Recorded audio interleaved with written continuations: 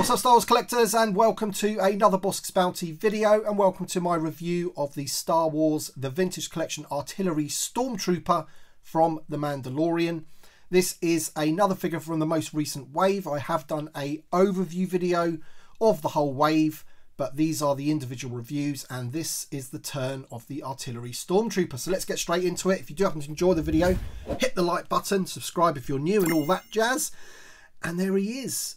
I do love the image that they've gone with. I think they did say that they've kind of photoshopped him there with the background, but that is the background from that episode. What was that planet called? Tython, I think it was. Artillery Stormtrooper in the name pill there with the blue background, which is a little bit different to Troopers, because Troopers are usually on red, I find, especially like the Stormtroopers anyway. But obviously he's got that yellow on him, so maybe they felt that the figure popped a little bit more with the blue. There he is, just about to load one of the mortar shells into the mortar there.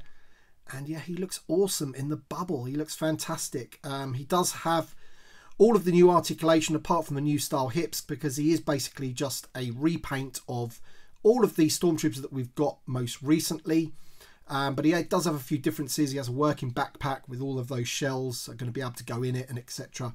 He comes with the mortar and his normal, what's that, an E11 blaster, I think that is. On the back of the card, he is VC263 in the line. There's the other figures from the wave. I've already reviewed Luke Skywalker. He had to be first, so if you haven't checked out that video, again, that video is on the channel. But on this video, we're going to be taking a look at this awesome figure, the Artillery Stormtrooper. Kenner logo at the bottom there, Mandalorian. Yep, another figure from the Mandalorian, but we did kind of need this guy as an obvious choice for them to do. Already exists in the Black Series, pretty certain of that. All right, let's open him up and check him out. All right then, so here he is out of the packaging, and I'm smiling because this just looks fantastic. I love the look of this figure. That pose where he's just about to put that shell into the mortar. The yellow highlights on the figure absolutely pop. He just looks so good. The canisters, the other three canisters are safely in the backpack, which I will show you in a second. The mortar there is in 3 pieces, which I will also show you.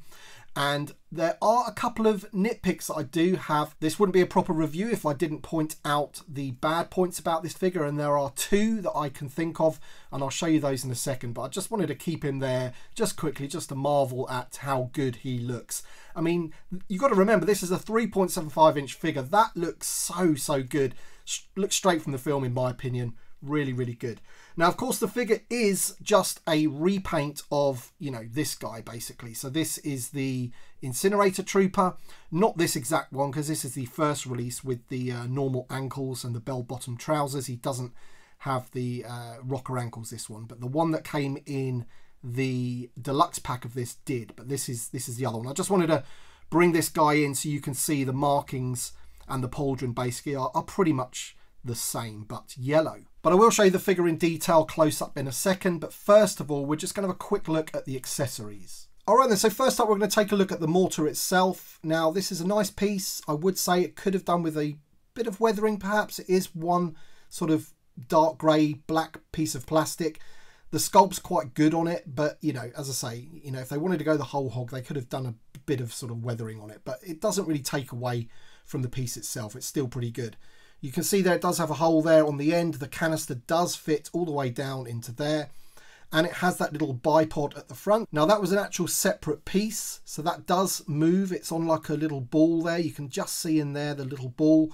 I'm not going to try and attempt to pull that back out because I don't want to break these. These look to be quite flimsy, but on display, absolutely fine. But you can just see you can adjust the angle of the mortar. And of course, if you are going to be doing that, then really you want the base to be articulated as well, which it is. There you can see that's on a little ball as well. And that actually came pre-assembled like that. I didn't have to push that on itself. Unlike this piece there, I had to put that in. And as I say, once you've got it in there, you probably don't want to take it back out again because you might snap the plastic. But there it is all the way round. It's got some nice detailing on it and everything. Pretty cool piece. There's the blaster that he comes with. Once again, the same sort of gunmetal grey plastic, no weathering or paint on it whatsoever. But again, half decent details on that. Okay then, so moving on to the figure now, and you can see the paintwork is pretty good. That is a straight line as far as I can tell. So that's pretty good. He has the yellow on the pauldron as well, and then he has these yellow flashes of detail all the way down the figure. and all of the lines seem to be really, really straight and well applicated. So I'm happy with that. You've even got it on the back of his hand there, going down that forearm, on his chest, on his legs, and one on the knee, and some around the ankles as well. The ankles, we're going to talk about that in a second. Turning the figure around, you can see the backpack there, and I've got 3 of the canisters in. They literally just pop in there. They're easy to sort of pop in, no problem at all. You have a piece of yellow paint on that part of the backpack, but once again, it is that sort of dark grey, almost brown, gunmetal grey type colour backpack there. I'm just going to see if it is removable, and it is. There you go. It has that half moon piece there on his back with the peg, and that's just going to slot back in there very nicely indeed. So that is good that that is removable. As I say, I really do like that the canisters, you know, they could have just molded the 3 in there and have 1 removable, but they allowed you to have all 4 removable, and if you had 2 in there, they would stay in there just as easily if you had 4 in there. They're not going to fall out.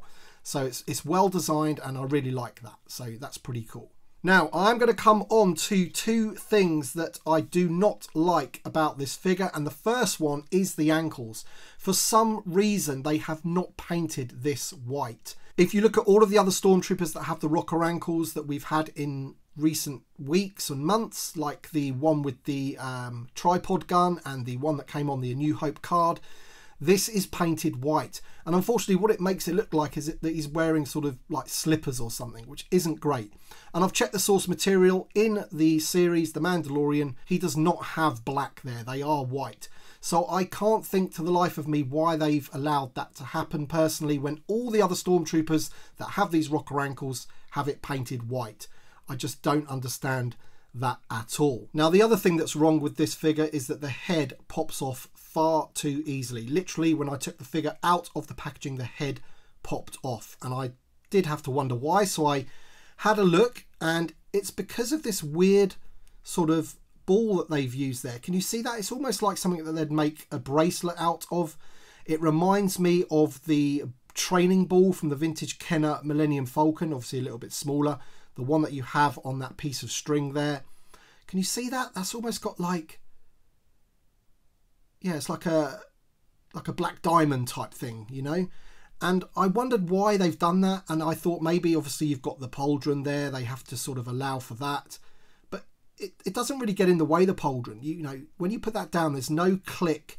It just pops off and on far too easily. There is no click. So that was just a little bit weird, I thought.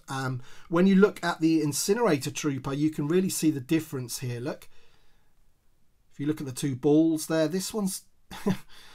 I've never seen that before. Let me know in the comment section below if you have seen that before, but I've never seen that before.